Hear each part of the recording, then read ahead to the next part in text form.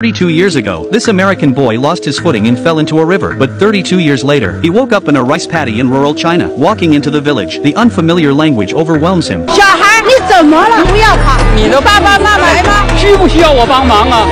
The boy couldn't understand a word and passed out on the spot. Later, with the help of the embassy, he was sent back to the USA. An agent dropped him off at his doorstep. The man who opened the door looked like the boy's grandpa, but Jack rushed up and shouted, "Daddy!" The father looked bewildered. In contrast, the mother recognized Jack immediately, even though he is still stuck at the age of 8. But Jack's appearance and every mannerism told her clearly, this is her own son who died 32 years ago. The local sheriff arrived on the news. He was Jack's uncle, also drowned in the river that day 32 years ago was his wife. As soon as the sheriff arrived, he questioned the agent. I want you to explain to me why a federal agency would issue a report for a boy who died 32 years ago.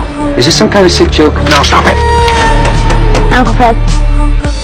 The sheriff was stunned. Just then, Jack suddenly collapsed and convulsed. He was immediately taken to hospital. The doctor examined him and found nothing unusual. She was Jack's cousin. Upon learning of the situation, she secretly took blood from Jack and sent it for DNA testing, although the difference was not apparent on the outside. But Jack, who came back from the dead, there was something strange about it. Not only did he eat far more than normal, but he barely slept. The agent also thought the whole thing was too strange. He decided to stay in town and find out the truth. News of Jack's resurrection began to spread through the town. Some thought it was a miracle. Others were terrified. Among them was Jack's father. By late afternoon, the DNA test results came back. It matches the father's exactly. The father felt a sense of horror. If this man is Jack, then who was the man he buried 32 years ago? So they decided to open the coffin where Jack was buried.